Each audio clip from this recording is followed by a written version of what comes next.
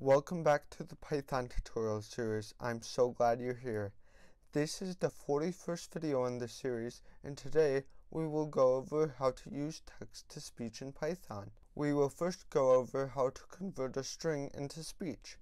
Then we will go over how to convert a text document into speech. So let's get started. I created a file called text-to-speech.py and imported gtts from gtts, and gtts stands for Google Text-to-Speech. And then I'll also import OS. So I'll set my text equal to a string. This reads this line. Then I'm gonna create a variable called language and set this equal to en, which is English. And then I'll create a variable called output and set this equal to gtts, and the text is going to equal my text. The language is going to be equal to the language, and slow is going to equal false, so it will read at a normal speed. Then I'll save this file as output.mp3, and then I'll run the file by doing os.system open output.mp3, and now I'll run it and it should work. This reads this line.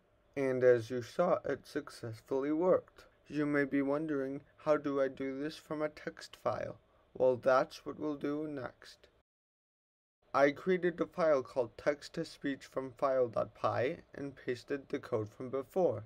I'm then going to create a with statement and do with open example.text and the reading mode as document. Then I'm going to set my text equal to document.read.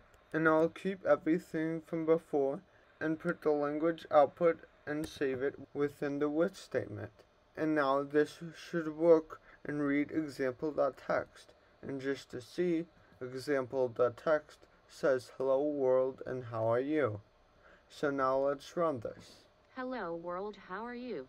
And that worked. So now you can use text-to-speech from a file. Thank you so much for watching. Make sure to follow along with this video series by subscribing and hitting the notification bell, or by clicking on the next video so that you can expand your knowledge about Python.